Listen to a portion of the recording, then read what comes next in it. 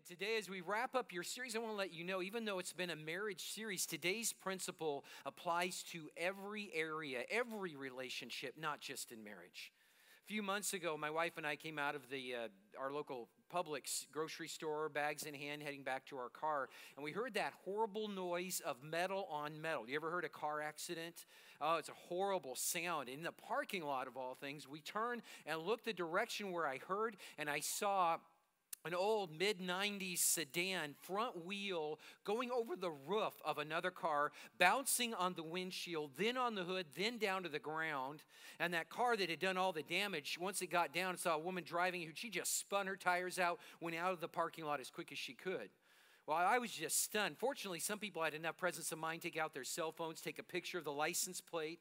Others are dialing 911. We were all wondering, what in the world happened? So we started walking over to that other car, and that guy pulled over into a little parking space, and we're all coming up to him and just kind of going, what was that? And he turned out and stuck his head out the window and said, it's okay, just a mad ex-girlfriend. Oh, made you wonder what happened in that relationship, doesn't it? And you know, you think about it, there's so much pain that happens in relationships that go afoul. And yet, you know, all the stuff we've done, all the technology we all have these cell phones. Think about everything this can do. It can tell you exactly where you are, how to go where you want to go, where your kids and your spouse are. You can watch television programs from all over the world, communicate with people anywhere, have all kinds of computer programs, all in a little device that's in your pocket. And yet, in spite of all our technology, we have not, as people, figured out how to make our relationships work. And you know what the crazy thing is? 2,000 years ago, Jesus Christ came and told us how to do it. We just haven't been following his instructions. And so today, whatever your problem is, I want you to know how to fix it. Jesus told us, and I know this works. I've experienced it in my life, and it's true. You know, the number one cause that of most or nearly all, I should say nearly half of marriages ending in divorce is unresolved conflict. It's also a reason so many people in America today don't even get married. They just live together thinking somehow they'll avoid the pain. But it doesn't hurt any less when a relationship ends. You know, and we have conflict between parents and children, between siblings and one another, co-workers, friends. On and on it goes. And yet there's a solution that works. The question is, do we know what it is and can we do it? Well, after today, you won't have an excuse for not knowing. The real question will be, will you do it? And so when you want to fix something, do you ever go online and find one of those self-help videos? Like YouTube has a lot of those. Some people have started businesses to help people know how to fix their appliances, their cars. I even replaced a tile in my swimming pool based on one of those videos showing me how to do all the work to make it happen. You know, and it's great, isn't it? It's wonderful to have all this information. And even if you go to the doctor, there's a two-step process. The first one is to figure out what's wrong with you. The second is to figure out what to do because of it, right? In the medical world, we call it the diagnosis and the prognosis. Well, let's call it today the why do you have the problem, the how do you fix it. And that's it. And the Bible gives us both of these. The why do you have conflicts among you? And James, in his letter, in James chapter 4, starting in verse 1, he gives us the most common answer. One of three I'll give you that start with the letter P. He says, what causes fights and quarrels among you? Don't they come from the desires that battle among you? You want something. That's the reason you have conflict. And most of the time, that's the case, right? You want something, somebody else has it. Anybody had a sibling growing up? Anybody have your parent with more than one child? How many times have you heard the word mine? Right? Anybody working in the nursery? Mine. No, mine. No, mine. Back and forth, back and forth. You want something, somebody else has it. You want to take it away from them. And that's what James is saying is at the root of so much of our conflict. You desire but do not have, so you kill. Okay, maybe you don't commit murder. But have you ever killed a relationship because you wanted something that somebody else isn't willing to give you? You covet, but you cannot get what you want, so you quarrel and fight. You do not have because you do not ask God. But when you do ask, you do not receive because you ask with wrong motives, that you may spend what you get on your pleasures. And I'm calling this first why pleasure, because they can all start with the letter P, so that you can make this connection. Really, it's about wanting. It's whatever you want. And we live in a society that has been built on giving us what we want. I mean, even think the Declaration of Independence started with, and God has given us these undeniable rights, the right to life, liberty, and the pursuit of happiness. And so we are convinced we deserve to be happy. And we're going to be happy by getting more stuff. So we deserve to get what we want. And that pollutes all of our relationships. I remember doing a wedding when I was pastoring just outside of Seattle for a couple, and I walk them through premarital counseling, tell them how to resolve conflict, tell them it's not going to be exactly like those Disney movies you saw growing up, but somehow, people run into that. A few months in, and sure enough, about 3.5 months in, got a phone call from the bride, 11:30 at night. Pastor Allen, you got to come over to our house right now. It's over. I just can't go on. He doesn't love me. I'm like, so, okay, there I am. You're going over in the middle of the night and trying to intercede to see what's happening. And it turns out they both, like so many Americans today, had expectations about what marriage meant and felt entitled to certain things that their spouse would give them. So the husband felt like after a hard day's worth of work, he deserved, it was his right to come home and play video games for 5 hours. Now he was going to blow off steam, and that was it. But the wife, she felt it was her right, her entitlement to have her husband give her nonstop attention for 5 hours. And so there was a lot of conflict, and they both were arguing and feeling that lack of, wait a second, you're not giving me what you promised, because they had this deeply embedded idea of what they deserved and what was their right. And this affects all kinds of relationships. Think of even a friendship. What happens when one day you tell somebody, hey, I'd like to be your friend, and then they get mad at you because it's been 22 minutes since you last texted them? I mean, what does it mean? And we have these ideas of what is boiled into that. And so pleasure or getting what we want, our stuff, our ideas, is a big reason that we struggle. Another one also starts with P, is power. And some people are really driven by power. I mean, I've just noticed there are certain types of people who are not comfortable being in a car unless the steering wheel is in their hands. They're the kind of people, hey, I'll take you out for dinner. I'll be sure to come by. I can drive. No, I'll drive and get you.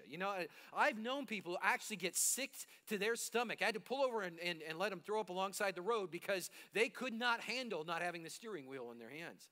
And the same thing's true of their relationship. They've got to be the driver for the relationship. And sometimes it's a fear that somebody's going to steer them wrong, or somehow they just have this intense drive. And that's another thing that's fed by our culture. Capitalism is great. America's got the best economy in the world, but it's built on competition. And we view everything through competition. That's why you pay so much money to go at a professional sporting event, because we want to watch people compete. And sometimes we take this into everything we do. I mean, you ever been up there, it's pulled up at a signal light next to somebody, and there it is going right there. It's like, who's going to be the first to go away there? Or you're pulling onto the highway, and there's a car, and you could let them go, but you want to go in that middle lane, so zoom, you pass on ahead of them so you can get ahead of them, because you don't want to lose. Everything is a win or a lose proposition, and you're not going to be a loser. You're going to win. And that comes into your relationships, doesn't it? Then what does that mean? When you get into a marriage relationship and everything is a win or a lose, well, think about that. If I'm the husband and my wife is my partner, opponent, if she wins, I lose, do I want to put up with that? No, I'm going to win, and she's going to lose. Now, is that a healthy marriage? You ever think about it? Relationships are the one game, the only way you can win is by losing. Because if I win and you lose, the relationship loses, and ultimately I lose the relationship, so I lost. But if we win, we both win. But for us to win, you have to win. So if I don't worry about my winning and I instead focus on you winning, then we win. This works. This is it. But it requires a dramatic mind change from the way our culture has embedded things in us. So you got to watch out for the pleasure and the power. But the third reason sometimes we have conflict is actually a legitimate one. Thank you, Glenn. And it's called perspective. Were you raised in one of those families where you had a parent, maybe a father or a mother, that you never challenged? I mean, they were a dad, and dad was the boss. And that one time that dad pulled on the highway and left the blinker on, dink, dink, dink, dink, down the road, and from the back seat, you were just learning how cars work. You said, Daddy, you forgot to turn off the blinker. And Dad turned around and said, how dare you talk back to me? I'm your father. Do you understand? And you're like, shaking back there in the back seat. Okay, Daddy, I understand. I'll never, ever point that out again. And then blink, blink, blink, blink, blink, blink. 145 miles later, blink, blink, blink, blink, blink, blink. And you don't dare point out anything, any errors whatsoever. But the problem is we don't always see everything, do we? And if we're not willing to listen to other people, we can never improve. The best leaders are those who are willing to listen to those around them, because no one person sees everything, knows everything, understands everything. My wife and I enjoy riding bikes, and I was on a bike ride yesterday, and Kira had bought me a new set of wheels a couple months ago, a new brand I never had before. And a guy came up to me, he said, I've been watching, do you notice your rear skewer quick release? If you don't ride a bike, let's just say it's the thing that holds your back wheel in place. He said, that's open a little bit. Those are designed to be closer into your wheel. And he told me, I once was on a ride, and we were getting close to town, and we have the little city limit sign. We have a little mini race to see who's going to get there first. And the guy was up, started to sprint, and suddenly his wheel came out, and he went flying across the pavement. His bike busted into pieces because he didn't have that closed. And was I glad that guy came up and told me that? Absolutely. But sometimes you ever find, and of course it's not you, but any people you work with, who whenever something's pointed out, they automatically assume your motives are bad. You're just trying to win. This is a game again, and you want to win, and you want to put me down. And no, I'm not going to listen to you. Can you get any better? No, you can't grow. It requires a mind change. I mean, there are times we need to have conflict, but we need to have a good fight. That is, the intentions of both involved are saying we want us, whether the us is our marriage, our parent-child relationship, our church, our company. We want to be the best we can be, and that means we need to be willing to listen to some people who may have a different perspective than we have. And so, now once you've got your diagnosis, now we can take a look at the prognosis. What is the how? How are you going to get better? And then we get to turn to the greatest sermon ever preached in human history, the Sermon on the Mount, Matthew chapter 5. In fact, if you have your Bible, I want you to turn there because it's such a powerful passage. I'll never forget being 18 years old. Jesus came into my life in a dramatic way. And he called me to surrender my life and transform what I did. And I started reading the Bible every day. And I came to this passage. I remember reading it going, what? And then I started to put into practice what it says. Let me tell you, it was a dramatic turnaround. Verse 21, you've heard that it was said to those of old, you shall not murder, and whoever murders will be liable to judgment. Makes sense, right? You don't want to murder. I mean, even in America today, murder, capital punishment, all that stuff, bad to kill people. But then Jesus says, I say to you, everyone who is angry with his brother. It doesn't just mean your physical brother you're raised in the same household with. It's anybody you have a relationship with. Anyone who is angry with his brother will be liable to judgment. What? Whoever insults his brother will be liable to the council, and whoever says you fool will be liable to the hell of fire. That's crazy. Anger would be that much. And then he goes on to give us a picture of how worship happened in the Jewish system. They would come to the temple. They would bring an offering to God. They would take it up there to the altar. Now, we worshiped here. We just had a great time of worship. Miranda and Keenan and the team did a phenomenal job, didn't they? You've got an incredible worship team here. Got to experience the presence of God. This is the highest duty that man can have, being in the presence of God, giving God our very best. Same sort of thing. But Jesus said, if you are offering your gift at the altar and there remember your brother has something against you. That is, this person in relationship with you is angry at you for something. Jesus doesn't even say whether it's really your fault or not. He just said your brother's angry at you. There's something that is interfering with your relationship with another person. Jesus said, leave your gift at the altar. Go. Go. Look at that word. Go. First be reconciled to your brother, then come and offer your gift. And the first principle of the how is the go. Because I'm starting with the letter R, I'm going to call it reconnect. You need to get back together again with that person who has an issue with you. Well, that's kind of scary though, isn't it? Somebody's mad at you. Are you like really eager? Oh, this person really hates my guts. Let's get together for coffee. Yeah, probably not. But that's the command of Jesus. Because that's what it takes to restore the relationship. Well, you could say to me, okay, Alan, well, what if they've done wrong to me? Then I get to stand here and wait until they grovel down at my feet and say, would you forgive me for the evil, wrong, wicked thing I've done? Until then, I get to stay here and be just snooty. About we're in chapter 18. Jesus said the other way around. If your brother sins against you, look at that word again, go and tell him your fault between he and you alone. In other words, it doesn't matter if you've done the wrong, they've done the wrong, you both done the wrong, or nobody's done anything wrong, you just don't like each other. Go and be reconciled. Get the relationship restored. You've got the responsibility to take the initiative. Don't wait for the other person. You go out there and make it happen. And that's the first key to seeing real health take place.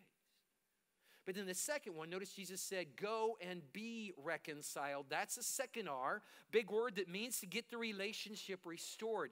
And it involves two pieces, two parts to this. And we see them both in what's often called the Lord's Prayer. If you grew up in a Catholic church, you may have called it the Our Father.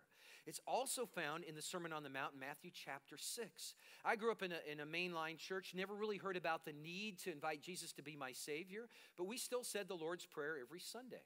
Our Father, who art in heaven, hallowed be thy name. Thy kingdom come, thy will be done on earth as it is in heaven.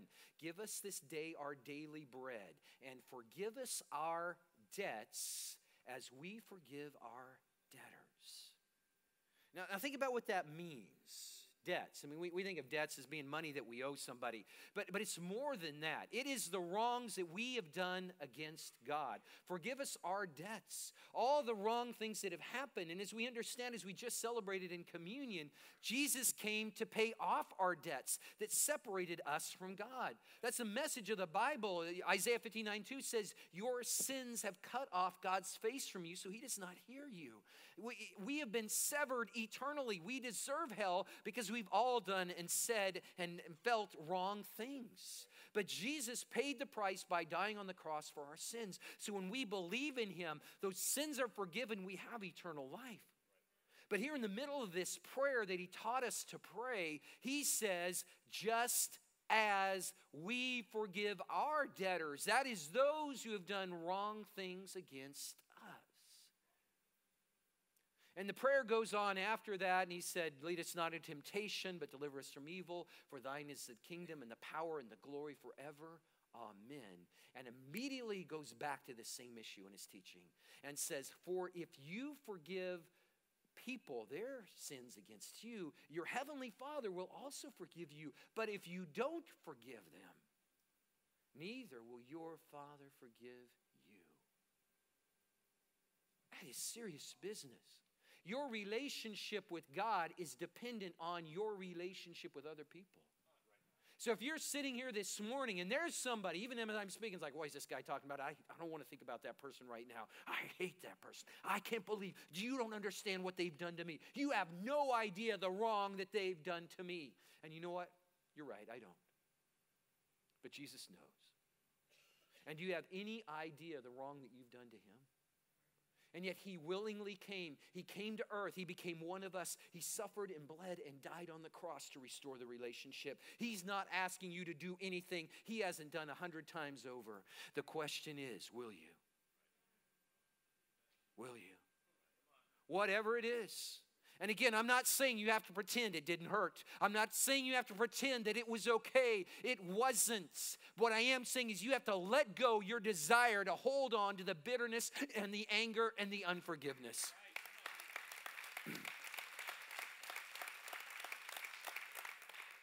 I was raised in a family where I unfortunately saw this lived out. Now, my dad, a great man. I loved him, and he had a close relationship with his sister, just a year older than he is. And his children, they grew up, and she got married, and there became a little bit of an issue between her new husband and my father that blew up into a huge, huge issue. Severed their relationship before I was born and was not reconciled until his sister passed away. What a pain that I saw growing up. And I ended up adopting that attitude in my own heart. And I was filled with bitterness and anger and unforgiveness to a whole bunch of people, most of whom probably didn't mean any harm against me whatsoever. I had no idea. And yet I was so bitter, and I never realized I was building my own prison cell. I had built my own prison cell by this bitterness and unforgiveness, and just couldn't experience joy, couldn't experience peace, just waiting for those people to come and set me free, never realizing that I held my own key in my hand. And the irony was, I could never get my own lock opened unless I opened the lock in which I was holding in other people by unforgiveness. And the day I read this passage, understood what it meant, I'll never forget the freedom I experienced and the joy that still impacts my life to this day. And if you're here, if you don't know what the life of joy is like, I'm going to ask you to do two things before we're done. Number one is to invite Jesus to be your Lord and Savior. And number two is to make a commitment to do what you can to reconcile these relationships. It may be hard. It's not always easy. People are not always open. I had somebody come up to me after the first service and say his own son has cut off the relationship and refuses to talk. But Paul tells us in Romans 12:18, if possible, as much as it depends on you, live at peace with all people. You know, sometimes you can only do so much. You cannot force the other people to come and be willing to reconcile. But you do what you can. You don't let it go. You don't hold that bitterness. You forgive. You step forward. And you live differently because of it. Ephesians chapter 4 and 5 are just some of the best words ever on relationship. And Paul wraps up Ephesians 4 in verses 31, 32 with a contrast. Two different ways you can live. Verse 31, he says, let all bitterness, that's holding that unforgiveness, and wrath, that's desiring to get revenge, and anger, that's screaming and shouting, and clamor, making a noise, slander, talking bad about other people behind their back, and malice, wanting to hurt other people. Let that all be put away from you. Instead, be kind to one another, tender-hearted, forgiving one another as God in Christ forgave you. And that's the way to live. Which way do you live? You know, I'm going to ask you to pull out your phone again. Just take it out. You know, we have a unique opportunity now in our generation we didn't have 10 years ago. You can pull it up and pull open your favorite text app, which one you use, and find the person you text and interact with the most often. It may be a spouse, maybe a friend, maybe your boss. And just look through your recent texts. Go back a few days. Which do you see? Do you see verse 31? Bitterness, wrath, anger, clamor, slander, malice? Or do you see kindness, tenderheartedness, forgiveness?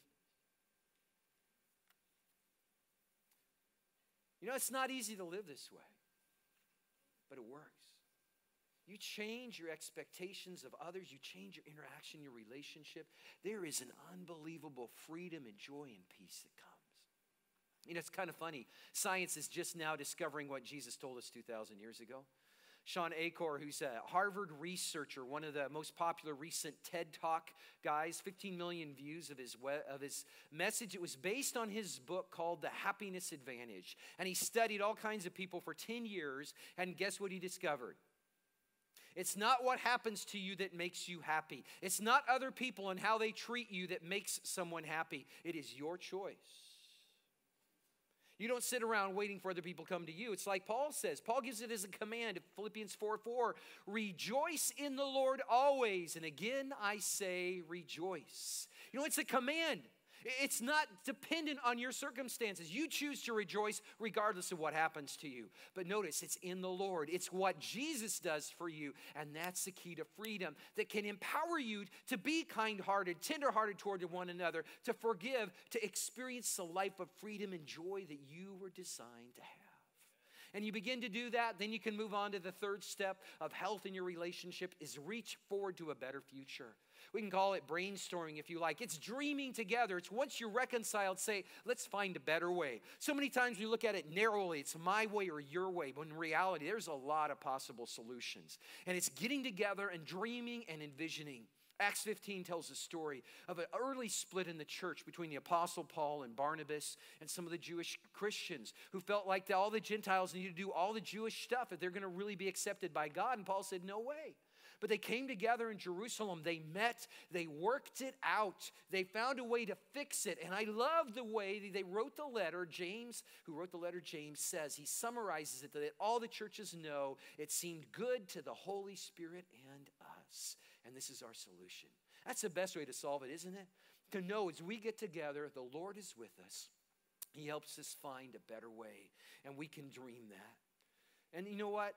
I don't know your situations and what you're going through right now. I found a study. It's called a longitudinal study that's been done on married couples since the 1980s. They got married in the 80s, and researchers went and took a look at how they dealt with conflict in their marriage and then followed them to see how many of them got divorced and how many of them are happy in their marriage and all these other things. And guess what they found out? They looked at it 3 different ways that you can deal with conflict. One is a destructive way. That's screaming, yelling, throwing things, calling each other names, all that kind of stuff. There is the constructive, that is sitting together and working it out. And there is the withdrawal, that is running away, kind of like the fight or flight, we call it. People who do the fight mode have 4 times likelihood of getting divorced. And in the long run, they are not happy in their marriage. But those who do it in the healthy way, sitting down, working it out together, find that their marital satisfaction, their enjoyment of their marriage relationship continues to grow and grow and grow over their lifetime. And you got to see my beautiful life partner, best friend, lover, and wife. It'll be 30 years this September of marriage. And I can tell you, we're not perfect. We have never been perfect. We had a lot of issues early on, a lot of stuff we had to get worked out. But you know what? I would not trade my time with Kira for anything. And our level of love in marriage has continued to grow and grow and grow because when the problems come, we chose to fix it God's way with God's help. And there's nothing I'd rather have for you. So as we close out, I just invite you, we're going to take a look at that passage again, Ephesians 4:31. Let's go to 32 this time. Be kind to one another, tenderhearted, forgiving one another. Notice those words, as God in Christ forgave you. If you believed in Jesus, your sins are forgiven. Your relationship with God is restored. He goes on in the next chapter to say, and walk in love as Christ loved us and gave himself up for us, a fragrant offering and sacrifice to God. That's why we do communion, to remember the ultimate love was shown by sacrificing himself for us. So as we close, again, I'm not going to try to pretend that the pain that others have inflicted to you didn't hurt or that it's right. That's not what I'm saying. What I'm saying is I want you to fix it with God's help, to forgive them, to confess your faults, to reconnect, to get together again, to reconcile the relationship and reach forward to a better future. But of course, to do that right, you've got to do it with God's help. So if you've not yet come into a relationship with Jesus, I just want to invite you to make that step forward. I invite you everywhere across the room this morning, would you just bow your head and close your eyes? And if you're here and you don't yet know Jesus as your Lord and Savior, you've not yet come to that place of saying, Jesus, I know I've messed up. I confess I need you. I need that forgiveness we've been hearing about. The Bible says by faith we experience that grace that saves us.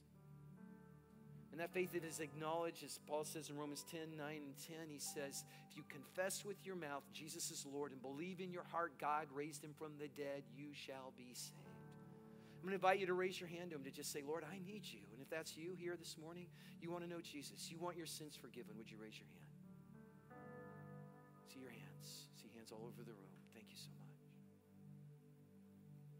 And next to all who are here, we're going to say a prayer for you in just a minute, but others as well. It may be that there is a relationship that needs to be restored. Maybe it's your fault. Maybe it's their fault. It doesn't matter. You want to take initiative. You want to fix it. You want to get it worked out. If that's you this morning, you'd like me to pray for you so that Lord would just open the doors of opportunity and open just a real reconciliation, would you raise your hand to say, Jesus, I don't want to go on anymore with this broken relationship. I want to experience your grace. I want to experience the freedom. I want to unlock the prison self that has been binding us too long. Thank you. And Lord, you see all of these hands. And Lord, I thank you for your grace that has brought those new into your family. And I pray that right now, Lord, you would touch them with the power of your Holy Spirit, that they would know that they know that they know that they have been forgiven, that you welcome them, that you love them, that your grace is greater than anything that they've ever done. And Lord, we lift up these others, these who are in the midst of dealing with pain, Lord, and I pray that you would give them the courage to take that step to reconnect and give them wisdom to reconcile, the courage to confess their part in what has happened and to forgive the wrong that's been done to them. And Lord, I pray for that conviction on the other side, as I've seen so many times when one takes the courage to reconcile, healing and reconciliation can happen. And I pray that it would. Would your Holy Spirit touch each and every one of them today? And Lord, I pray that everyone here today would go away with a fresh filling and empowering of your Holy Spirit, that we would live in a way that brings you honor and glory and gives us a life of joy you've created us for. In Jesus' name.